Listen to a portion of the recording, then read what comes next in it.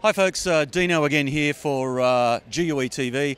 I'm with John Kendall. Today we're going to be hitting some highlights on photogrammetry and a little bit of information about the Mars and other things. And before we jump into the photogrammetry, John, listening to the backstory of the Mars, like how it came to be this amazing warship that was built to crush everything like a Death Star. How did it end up on the bottom of the ocean in its second day of battle? What was that about? Yeah, it's kind of a funny story, that back in the mid-1560s when Mars was there as this massive, great big warship, twice as big as anything in the other Navy, she was also the only ship in the Swedish Navy who could sail against the wind. So the second day of battle, kind of all looking good for the Swedes. They'd obliterated the Danes the night before, and then suddenly the wind changed. The wind's blowing against the Swedish fleet and behind the Danish fleet. And now you've got Mars as the only ship able to go into the wind, whilst the rest of her fleet is being pushed further and further back, and 32 Danish ships come and surround her. And yeah, that kind of point in time, you can be as big as you like, but there are 32 others. 32 to 1 against the not good odds, are they? It's not good odds. I wouldn't take that bet. Yeah. So was it a slow process for her to sink, or what happened with? Like, how did she come to the bottom? So she was disabled. The other ships surrounded her. They hit her with like almost 200 cannonballs. She was still afloat at this point, but the admiral basically had to surrender the ship. And so she was captured, but she was on fire. The crew, the officers were taken off of Mars. Danish crew came on to try and loot her, to find the war treasury. And whilst they're doing this, the forward magazine caught fire and exploded. Blew the bow completely off the wreck, blew the mainmast 400 feet up into the sky like a rocket, and she sank. I mean, she sank quick. Yeah, at that point, that was it. Mars was gone. This big cloud of steam from all the cannon, the heat of the cannons. It said that the ghost of the ship kind of disappeared up into the sky. They're quite poetic about this massive loss of life and bloodshed back in those days. It sounds like quite a scene. So just tell us a little bit about the dive site for people that don't know. Just an indication, like a regular, an everyday, if you want to call it that, photogrammetry dive to the Mars. What's that entail? Temperatures, depths, run times, that sort of thing. What do you expect? Yeah, no worries. So Mars is about an hour, just over an hour's steam away from the harbour that we're working out of. Pretty simple ride out on the boat. But then we get in the water. At the surface, it's not too bad. It's about 14 Celsius. I say not too bad. Yeah, that's okay temperatures. But you drop down to below about 20 meters, 21 meters, and it's now 2 degrees Celsius. And we go through this what we call the freezer zone, from about 20 meters down to about 65 meters, and in this 2.5 degree water. Yeah. It's beautiful visibility, like forever. You can see forever, but it's dark because there's no natural light there, and it's freezing cold. And then as you come down, you hit this kind of wispy fog layer.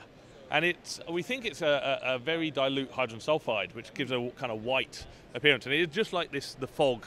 And you hit the fog, and the visibility drops to about 2 meters, and the temperature goes up to 4 degrees. Which is kind of odd. It's not usual to hit slightly warmer temperatures on the bottom. It's also not really that sensible to say 4 degrees is warm. Well, so we're on the bottom now. So now we're on the bottom, so, and it's on the upside. You have doubled the temperature in moving from that into the wreck, so that's good. Advantage of Celsius over Fahrenheit, but yeah. And you kind of come through this layer. It's foggy, it's milky, and then the next thing you see is the deck. Well, the side of the hull with these cannon ports. That just appears in front of you, and this is massive timbers. You're at about 72 meters at this point on the top of the wreck. The bottom's about 75, and you're now in the time capsule. The fog almost gives it that I've now gone back in time moment. Right. It's like the kind of sounds quite romantic. So a challenging one then, obviously at that depth and that. So what's a regular? How much time do you get on the bottom, and what's the total RT? Yeah, so we're normally looking.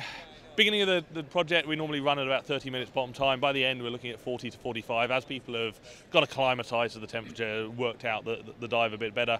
Total run times, we try to keep them below 3 hours because we are a fair way offshore. It is cold. We're doing some fairly extreme dive, and we don't want to have weather changes that suddenly start messing us up. So we want to keep it to within 3 hours total run time in the water. Yeah. Yep, sounds good. So thinking now, let's move on to the sort of subject of photogrammetry, and like you can get a reasonable look at a wreck, from multi-beam sonar, and photomosaic is good, for a snapshot. That does allow you to see the wreck as you could never see it in real life, but photogrammetry is that and then even more, isn't it? So just for folks who are not quite up to speed, then just talk about that little process shortly of just how you go about that with the photogrammetry. Okay, yeah, sure. So yeah, you're right. The multi-beam gives us a very almost, well, it's a two-dimensional look with different colors for depths. The photo mosaicing is amazing. I mean, it looks superb, but there's an artistic element to it because you have to decide which bits of the picture to cut, which bits to bend, which bits to ignore. Whereas photogrammetry is real 3D. So basically, not only is it you're getting a picture of it from above, you're getting a full ability to move around it digitally, look inside it, look under it. Well, if we can get there to capture the data, you can then look at it later on the computer. Yes. And it does.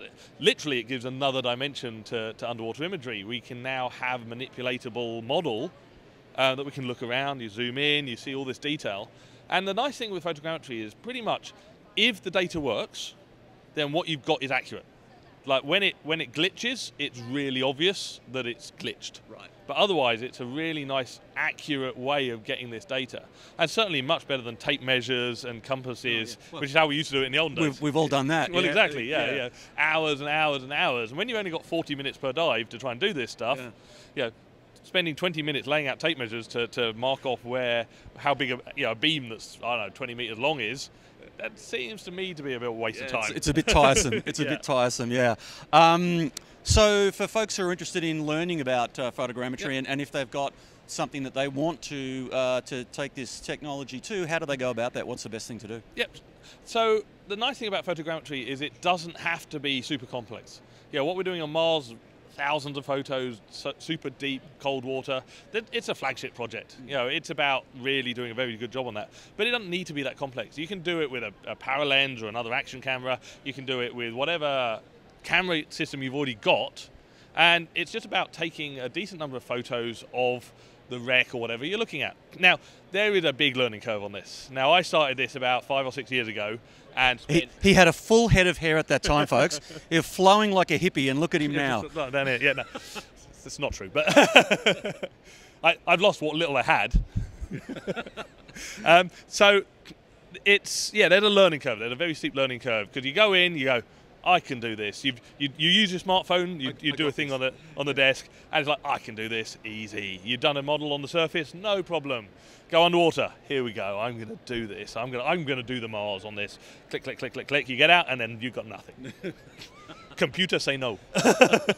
And so, yeah, there's this learning curve. And this is why GUE asked me to develop a program, a class for teaching people the basics of photogrammetry. It's a 4-day program, it's a few dives, it's a load of topside stuff, we go through the processing, we go through the photography. You don't have to be a photographer. Right. Actually, non-photographers tend to find it easier. Because I'm a chance after all. I like to call it photography for engineers because I can give you a cheat sheet. Yep. Basically, I can give you the cheat sheet, you follow the rules, you'll get a model. Right. And that's the awesome thing with photogrammetry. There's no element, you don't need to be artistic. You don't need to have that eye for a beautiful shot. You just need to follow the rules, do what you need to do. Be methodical. Exactly. Be methodical, try to avoid making mistakes, and then, you know what? You put it in the computer, you hit the button, a model comes out. Right. It's kind of, I like to make it sound simple, and it is, as long as you follow the rules. When it works, yeah. When it works. Okay, and so so this class, how do people go about getting the class organised? How do people go about getting the class organised? Yeah, simplest thing is there's a couple of photogrammetry instructors listed on our website. Get in touch with any of them, and the class is just under $1,000 a head, which is pretty reasonable. So it sounds like that's well worth the effort to avoid the headaches you've gone through in the last 5 years. I'd pay that. Yeah, well, absolutely. Yeah. 5 years ago when I do my first models, if I could have just slipped someone $1,000 and suddenly had that information in my head, yes. Easy money. Yeah, that would have been an easy thing to have done to really help me get over that hump. He's only 26 years old, people, by the way, just to let you know. Sorry, yeah. Okay, so is there a minimum number of students? What do you need to run the course? Yeah, so the class has a maximum of 4, a minimum of 2, but really 3 or 4 is the right number. And partly this is because we've built more than just photogrammetry into the class. into the class. We're doing off-board lighting, the team element, getting the whole team together to build the model. And that, with only 2 people, it's very easy and you don't really need to do the communication. With 4, it's really cool. We've got a lot of lights, we can do all that stuff, and it's another skill that you can add in. Right. So it's more like a real project. Yeah, exactly that, exactly that. And that's what we want to do. We want to make it a mini project on the class. So you're actually making a model of something that you yourself are interested in. Yep. So most of the time we come to the class. So the instructor will travel to the class to do something fun. Yep. Sounds like fun. Diving with a purpose. Yep. Look, there's everything that you wanted to know about photogrammetry, but we're too afraid to ask, but that's okay because it's out there. So from John and myself, here for GUE TV at DEMA, it's goodbye for now and we'll see you next time. Thanks, John. No worries. Thanks, Cheers. team.